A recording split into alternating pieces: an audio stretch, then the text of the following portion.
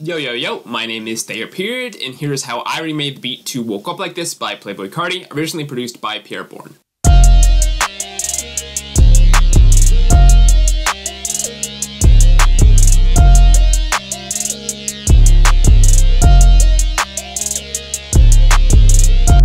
So, let us get into it. The first thing I did was recreate this main lead sound.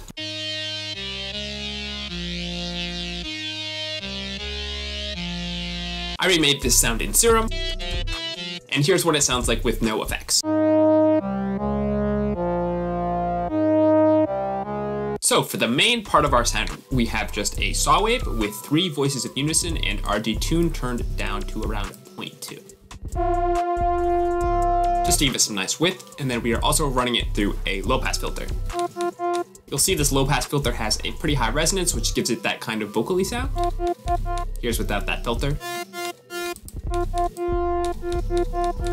You'll also notice our volume envelope has around 65 milliseconds of attack, kind of causing our sound to fade in. Then a little bit of release causing our sound to not immediately cut off when we stop playing it. Also, we have our velocity mapped to the level of our sound, so if we change the velocity of our notes in the piano roll, it'll be quieter the softer the velocity is and louder if we have a higher velocity. Now let's get into the effects. I am first running it through some tube distortion to kind of give it some more body, not super high drive. Then we are running it through a multi-band compressor, which kind of brings everything forward and cleans up everything quite nicely. Reintroduces some high frequencies we are losing with that low pass filter, and then we are also running it through a flanger. That's where you start to get the movement of that sound that you hear in the original. Next, we are running it through an EQ, just boosting our high frequencies a little bit, just to make it a little sharper, and then we're running it through another low pass filter, with our resonance once again cranked up pretty high to recreate that kind of plasticky vocally sound. And our cutoff around 4,000 hertz. Now let's move on to our mixer effects.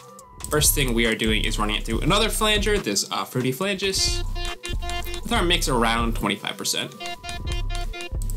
Then we are going into OTT, have it around 22%, some nice multi-band compression, boosting our highs a little bit and cutting the mids a little, and then leaving the lows alone.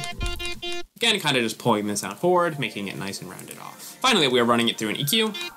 Just did some nice frequency shaping in here, boosted our highs a bit, cut a yucky frequency around 800 hertz here, and then boosted around 282, just to kind of increase the body of the sound. And that is our lead. The next sound introduced is this beep sound.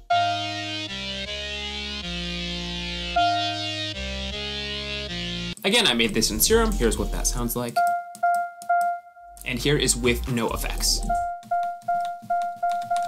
Nothing super crazy going on. We mainly just have 2 sine waves, and we are FMing our first one from the second one. As you'll see as we turn this up, it introduces more like higher harmonics and makes it a slightly more noticeable sound. Then for our volume envelope, we just have a little bit of attack and then just a basic pluck shape. Now let's talk about our effects. First thing we got going on is an EQ, cutting some low frequencies and boosting our high end. Then we just have a really basic delay, barely even noticeable, and a reverb just for some atmosphere. For our mixer effects, we just have an EQ, boosting around here, just to give some more high end, and then a reverb, just for some more atmosphere. And that is our beat.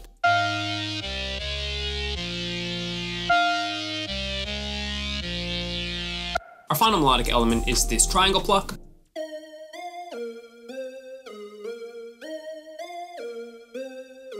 Again, I made this in Serum. Here's what that sounds like. And here's with no effects. Again, a super simple sound. We really just have 2 triangle waves. This one is up an octave, and this one is at our normal octave. High frequency and low frequency. And then we are using our LFO1 to modulate the fine pitch, essentially causing our sound to go back and forth really fast. You'll see if I turn this up, it will become much more noticeable. Just fine-tuning that in till it adds a wobbliness, but it's not too much. We also have 7 voices of unison on both of our plucks to kind of make them wider. And then we also have just a basic pluck shape on our envelope 1. It's a little bit of attack, slow decay, and then quite a bit of release, so it fades out quite slowly and gradually. Now for our effects, we just have some basic soft clipping, just to give it some nice saturation, and then another EQ, cutting our lows and boosting our highs. Then some chorus for some additional width, then a reverb for just atmosphere. Our sound is also set to mono and legato, as you'll see down here, and it causes a nice glide between our notes. Then for our mixer effects, nothing super crazy, just another OTT on 20%, cutting our mids and our lows, and then leaving our highs alone. And that is all our melodic elements.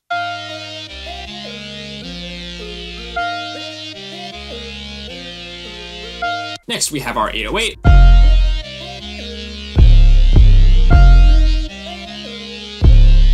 Nothing super crazy, just a very basic Zay 808. One of the classics, can't go wrong with it. And then we're running that through a sausage fattener, which is a very, very nice saturation plugin. Highly, highly recommend for you producers out there who want your 808s to be thicker. Here's with no sausage fattener. As you crank up that fatness and the color, really just makes it nice and fat. That's why they call it sausage fattener.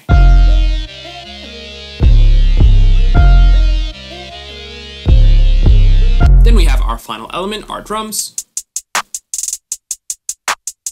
Nothing super crazy, we just have this wavy hi-hat, which I tweaked the pitch of a little bit and then made it fade out a little bit. And then this anything clap. I believe the actual clap in the original is a Luger slap clap, someone was saying, but this was pretty close. I thought it sounded good enough. Then I sent our hi-hat and our clap to the mixer and sent them to a drum bus, where I'm running them through this Groovy Glue drum preset in Pro C2, which is a very good drum compression preset, and then this Drum Puncher Radiator preset with the mix at 100%, which is just introducing some nice saturation for our drums. And that's it!